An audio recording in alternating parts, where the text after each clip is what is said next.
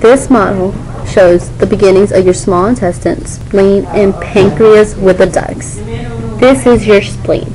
Coming off of it is your splenic artery. As it continues, you have your gastric artery. When we turn the model around, you have your celiac artery.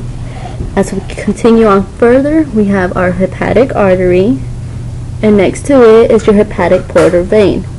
The green one we see here is our common bile duct.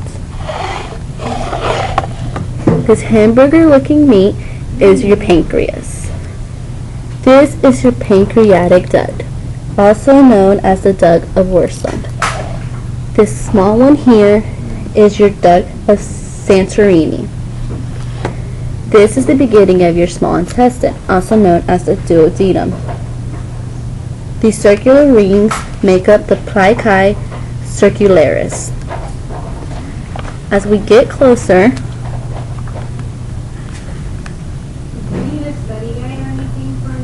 where the pointer is at makes up the ampulla of Vater.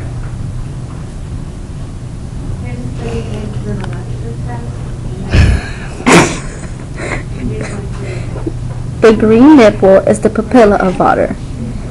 Both of these combine and making up the muscle makes up the sphincter of Oddi. This ends this model.